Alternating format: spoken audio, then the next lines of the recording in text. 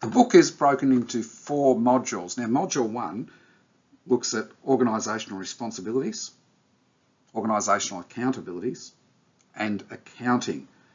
So, Chapter 1 will really explore what is accounting, and we'll just show how rich accounting really is. Whereas Chapter 2 will look at organisations and their reporting boundaries. In Chapter 1, we'll emphasise that organisations have different categories of performance. So we'll talk about financial performance, we'll talk about social performance, and we'll talk about environmental performance. Again, we don't do this book in a way that we launch directly into financial accounting or financial measures. We show that there's different aspects of performance. In Chapter 1, we use this reasonably simple diagram to explain that views on organisational responsibilities impact views about organisational accountabilities, which in turn impacts the decisions about what accounts to prepare, how we might do our accounting. As I've already noted, Chapter 1 introduces this accountability model, which we utilise throughout the book to explain different types of accounting or different focus of accounting. So the accountability model is fairly straightforward. It starts with the question, why would an organisation collect and report particular information? Then it will then go to issues, to whom is the organisation reporting that information? Then it will consider, well, what information is it collecting and reporting, and then how it should best report that information. So again, this why, to whom, what and how model of accountability is utilised throughout the book. And again, it's proved very useful in explaining the different facets of accounting. As I noted, throughout the book, we will be using various reflective exercises.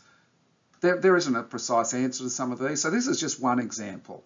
So these are sorts of questions we're getting the students to reflect upon and to consider the role of accounting and its various social aspects of accounting. This is another example of an exhibit that's in the book, and there's many exhibits in the book, but this is another example in the early chapters. To just, this is a common thing we see. Who is accountable? And then we'll go on to address, if they are accountable, what sort of accounts should they prepare in relation to these emissions? This is yet another example of the sort of reflective exercises we're using in the book.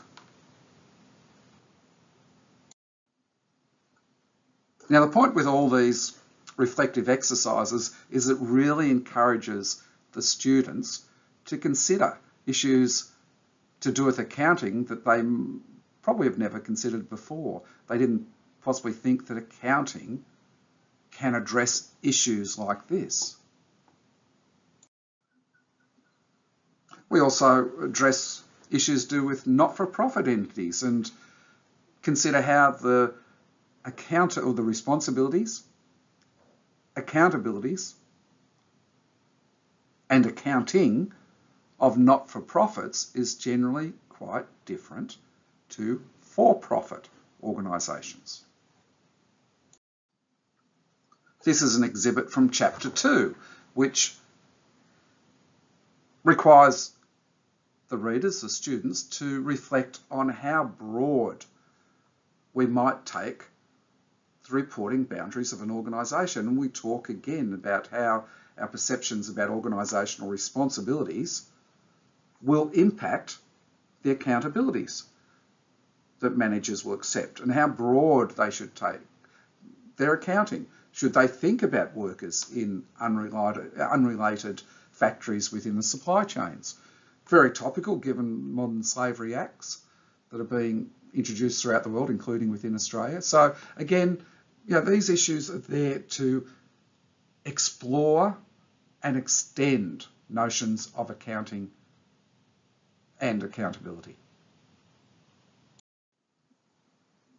This is an example of an exhibit in the book where we look at how we might extend the accountability of an organisation. So we talk about, for example, shipping companies, and we talk about what happens to the ships at the end of the life cycle of the ship. So ships last for, most ocean-going ships last for, say, 25 years. So we explore, should organisations that use these ocean-going ships, do they have an accountability for what happens to those ships at the end of their life cycle?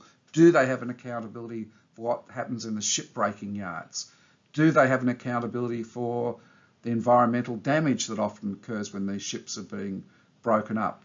And do they have an accountability for the injuries that take place?